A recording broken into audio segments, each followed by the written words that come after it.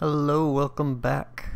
So, in this one, we'll start setting up our character's interact functionality. Oh, and I went and got my gamepad so I could show you that they're both running around together. But, alright, let's jump into it. And inside the player base blueprint, we don't want to do this in the player 1 or player 2 because then only that character will be able to do it. Since it's something we want both players to be able to do, we'll do it in the player base. Oh, this is our update cams. I'm just gonna comment that out and there we go.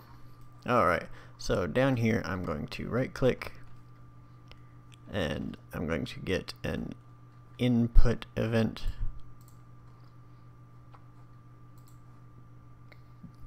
Instead of doing it this way, let's go into our project settings and we'll actually set it up. So under the input in your project settings, let's add another action mapping.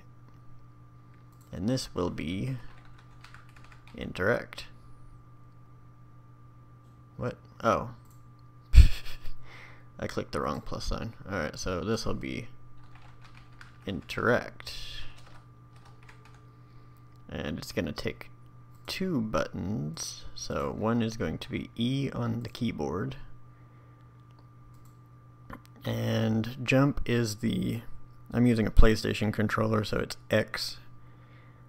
I'm going to make it so interact is the circle button, so face button right.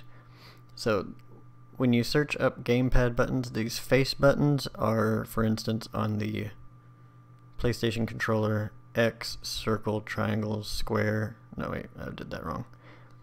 X, circle, square, triangle. So those are the face buttons. In order to get the D-pad, it's just D-pad. But I'm going to set this to gamepad face button right for the interact. I'm going to get rid of that. And then I'm going to call my interact action event. And then over here, I'm going to create a function. So I'm going to add a function called interacting, or interact works, because I didn't think it would work, because usually you can't have. This will work. Alright, cool. Alright, so we need to tell it. Basically what we're going to do when we interact with something is we're going to fire a sphere trace out in front of the player that detects any objects in front of it that are of a certain variety.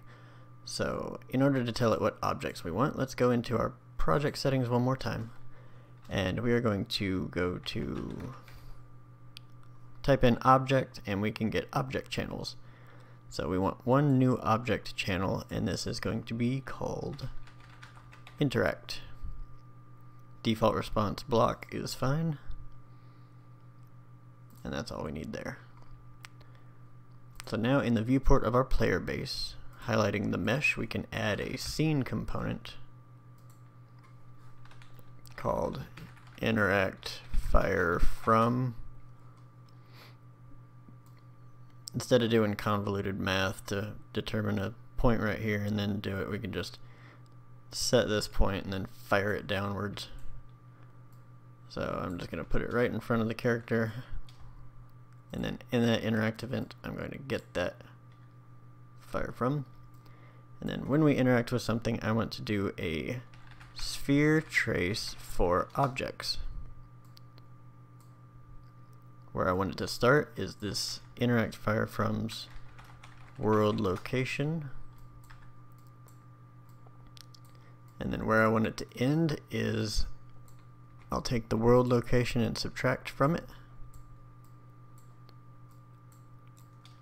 I'm going to subtract, let's try 150 to start, and for the radius I'm going to set it to 40 for now. And just to see if it's working the way I want it to look, I'm going to set the draw debug type to for duration. The current value object, oh, it needs an object type. So right here on object types, let's just drag off and we can make an array of object types, and we'll just get that interact.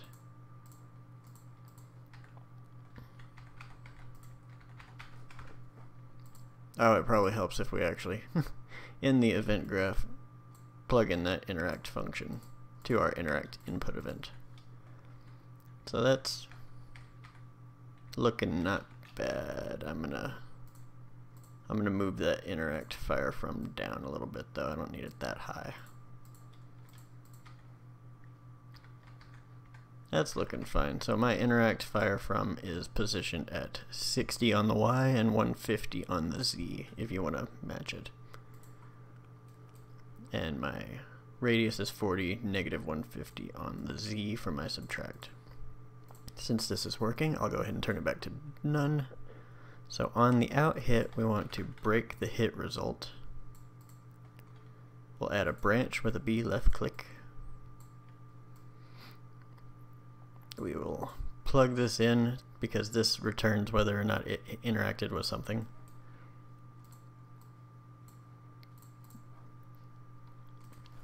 And now we will just print a string. We will get player controller. Actually, you know what, let's just print the player index that's interacting with stuff. So we'll get the player index and then plug it in right here. And then that way we can take a look and see. So can we change this thing's object type? Collision presets, custom, and object type right there. So I'm gonna just change it to interact. So player 0 is interacting. You can see it up in the top left. And if I jump in with this, oh, my microphone was sliding away. So if I jump over here and press circle, now it says 1. So the interact is working okay. We'll get rid of this. So what we wanted to do is to actually communicate with the object. So in order to do that, we need to set up some interaction interfacing. So we'll create a new folder, call it interaction. Double click and open that up, and the first thing we're going to create here is a blueprint interface. We will call this interact_BPI. Double click and open that up, and we'll just call this very first function interact. Compile, save, and close. Oh, actually, wait. We need to adjust this. So it actually needs an input this time. So let's add an input, and this will be player index, and it will be the integer because we'll feed in our player index. Now we can save and close it. So now back in the player base, when we get the hit actor, we can just call that interact message. So if it overlaps something, and the hit actor is valid. So we need to get an isValid node. Then we'll call our interact message, just as a failsafe. Then we'll feed in our player index. So we'll save everything real quick.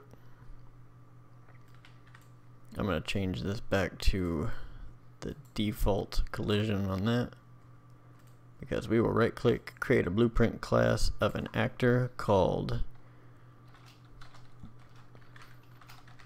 base interactable _BP, and this will be what our items are based off of. So I'm going to double click and open it up.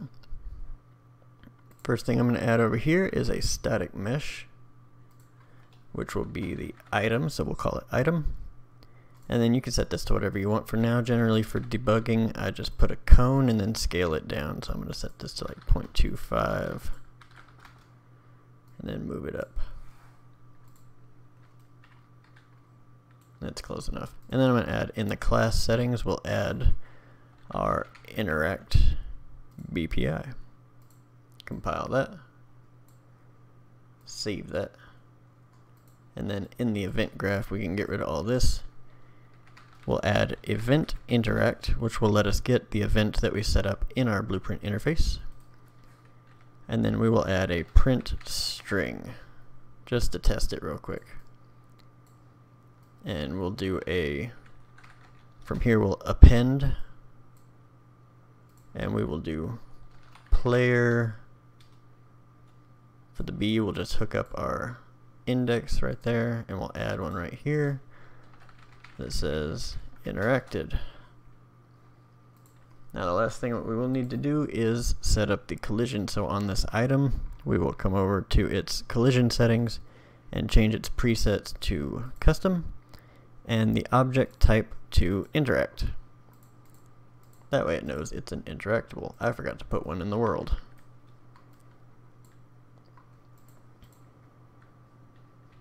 Player 0 interacted.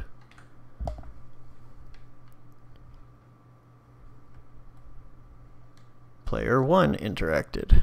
Excellent. So now when we start telling this thing to move into inventories, we'll be able to tell it which character's inventory to move to. Let's see how long this one's going. Alright, that's good for this one. That's not bad. Good base setup. I'm going to try to keep these shorter so that they're easier to go back through and find where you need. So alright, in the next one we will start establishing our character's inventory and getting things ready like that. So I will see y'all soon. Bye.